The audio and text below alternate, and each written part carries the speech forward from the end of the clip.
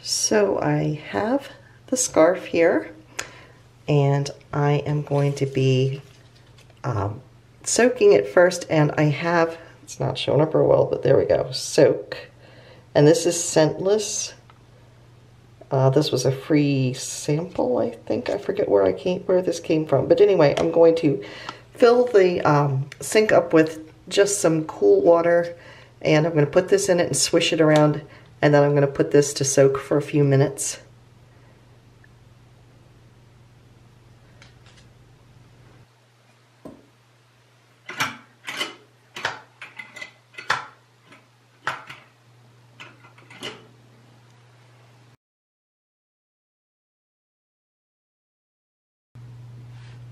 Well, this is interesting. I just discovered that my thing that's supposed to hold the drain, let me show you this. We've lived here 14 years. This is the upstairs bathroom. I never really noticed this, but if you pull this up, it's supposed to close the drain, and it doesn't. And I checked the other sink, because there's 2 sinks in this bathroom, and it doesn't either. How interesting is that? So now I'm gonna have to sit here and hold the drain shut the whole time I'm trying to swish this. So yeah, this could be a interesting process. So let's get started. Take 2.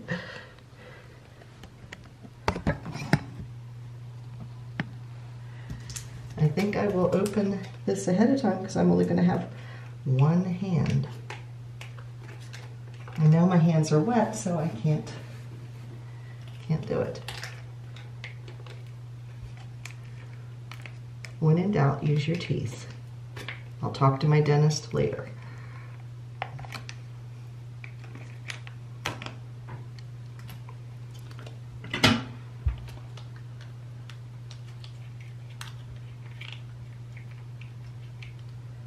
I was pretty excited. I came upstairs here, which is like, I've come up once before, but it was like one leg at a time.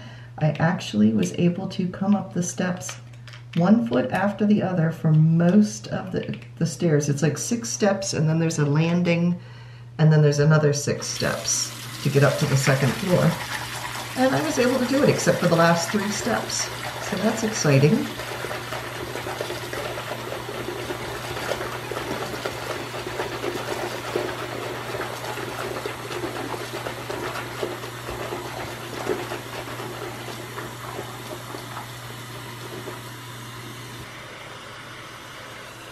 So how much fun is this, having to hold the camera, hold the stopper up, and trying to fill the sink at the same time? Yeah, that's fun. Hopefully my finger is not on the speaker and you can hear me. Okay, I'm going to set you down again and put the scarf into, because I can't let go with that hand. There, I think you can see everything that's going on.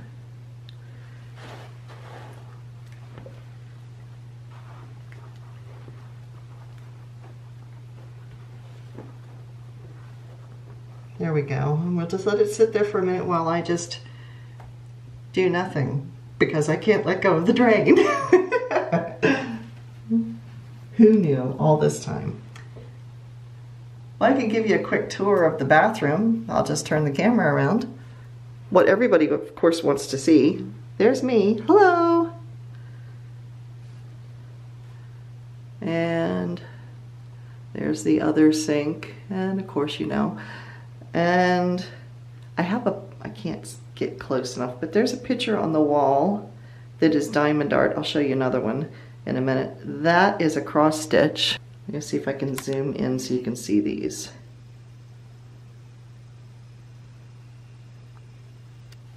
There we go. That is a cross stitch. It's based on 1 Corinthians chapter 13, which is the love chapter in the Bible. And I finished this and then realized there's little L's that are all the way down. If you look at the very last one, there's an L and no O-V-E. I did not realize that till years after I finished it. So yeah, the end of it just says L instead of love. So see if this is big enough now for you to see. Well, you can see it's a butterfly. And then we have the tub. This is like the exact opposite of the bathroom downstairs. And then behind the door, that's the door that goes into the hall. That is a linen closet, well, half of the linen closet. It's like a bifold door. And then here is the other, this is really awkward with one hand, but anyway, here is the other diamond art that's a butterfly. And then I have two little porcelain butterflies up here that I got from, I think, Home Interiors 35, almost 40 years ago. I used to have 3, 1 broke. So here I am back to holding the drain. How exciting is this?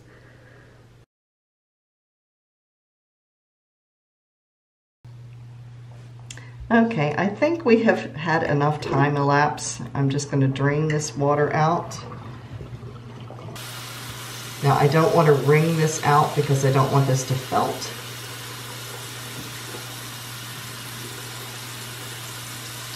I need to get rid of all the bubbles.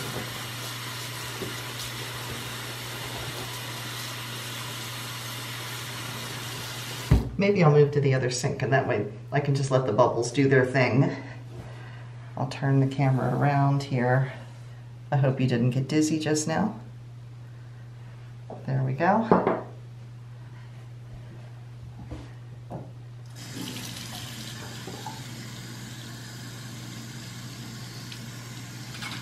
Now I just want to rinse. Sometimes you aren't supposed to have to rinse it out, I don't think, but in this case, because it is going to bleed, I am definitely going to be rinsing it out.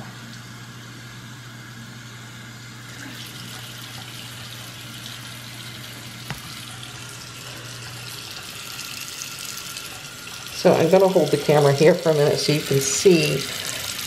I've only rinsed it a couple of times and it really isn't bleeding as much as I anticipated. I mean, I got a little bit, but it was just a faint pink. I did not get any major, like, deep red or anything, which is really great. Normally you get lots and lots coming out of dark colors, but this is not that at all. Okay, I am going to try to squeeze the rest of the water out and then we're going to go block it.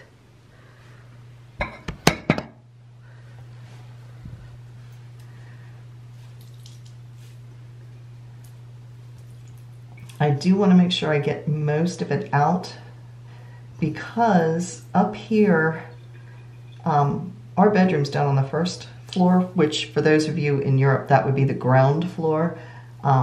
This is what we would call our second floor, but if you're in Europe, this is the first floor of the house. And it's kind of up in an attic, like a Cape Cod. The 2 bedrooms are. Well, the whole floor sits up kind of in an attic type of thing. And it gets cold up here because we don't heat the upstairs any more than we have to since we don't really live up on this floor. And as a result, I have had things mildew that I was blocking and left mildew marks on my sweater that I blocked years ago. And so I just want to make sure that I don't have a whole lot of water in this. And I try not to do it when it's too cold out. I try to wait till the weather's a little bit warmer to block upstairs here. Small things I've blocked downstairs, but something like this that's going to be long, I need to have the big blocking boards. And I don't have space for them upstairs or downstairs. So I put them upstairs and I lay them on top of the spare bed that is in the craft cave, because that's also our guest bedroom. One day I would love to have a room that is just for my crafts, but that's not going to happen anytime soon. Okay, I've got most of the water squeezed out of it, and we're going to go now and get it blocked. All right, I'm going to be using my blocking pins that I got from Temu. And I'm going to be using some blocking wires. So the first thing I'm going to be doing, and this is really stretched out now that it's damp, I am going to be running these blocking wires all along the length of the scarf, and I'll just be threading it in and out. So I'll see if I can bring this up close so you can see what I am doing.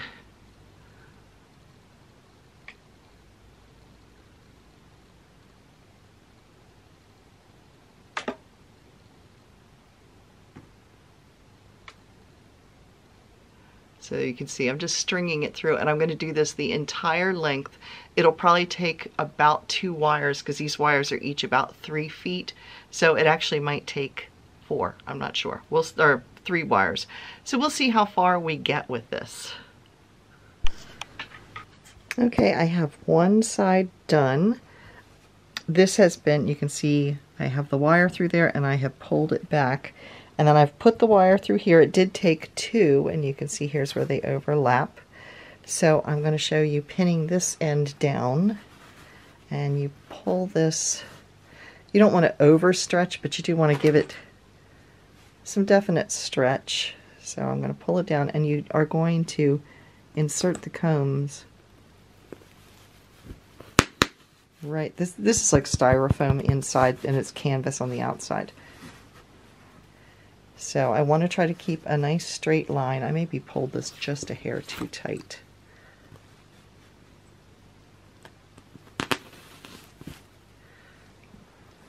I think I'm going to do the center part here and then work my way across. Oh, come on, focus. Okay, here's where it overlaps. So I want to put a brace right in front of both of them. And then I'm going to work my way across, and again I want to try to keep this straight. So you can see there it's looking pretty good. I might stick a little one right here. Getting this first row here is easy. It's making sure you get it fairly straight on the second one that's the hardest. So I'll pull part way down. And again, I'm going to go right in front of there. And I want to make sure I'm keeping it about the same width all the way across. You don't want one end of your scarf to be narrow and one end to be wider than the other.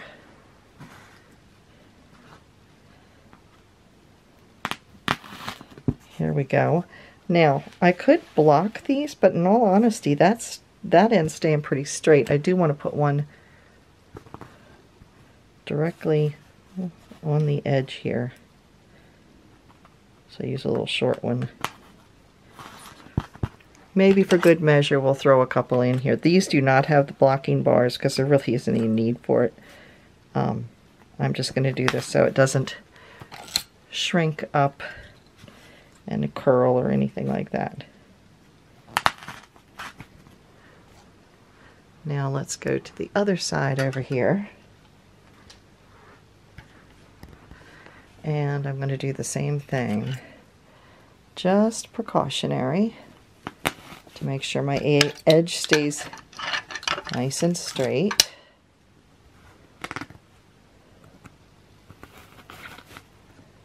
Okay. I used all but 2 of these blocking combs. So here is what it looks like, the full length. I'd say it's probably stretched out about 4.5 feet, and it's probably in the ballpark of about 10, maybe 11 inches wide this way, and about 4.5 feet this way. It is so soft. So we will come back in a day or 2 and see what it looks like once it's dried out. So here is the scarf, and it's all dried. So I am going to pull the blocking wires out and pull out the combs, and we're going to go from there and see what it looks like, and then I will weave in all the ends.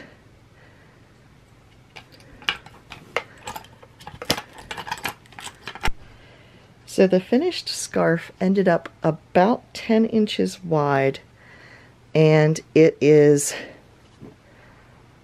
about 4.5 feet across. So I'm going to put it on and model it. Now I am wearing pink, so it's not going to look great against the pink, but you'll get the idea.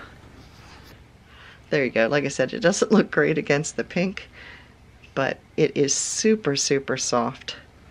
I haven't woven the ends in because I'm still upstairs. I literally just took it off the blocking board. But there it is. I'm going to enjoy wearing it. Thank you once again to the Yarn Shop Creatively Altered.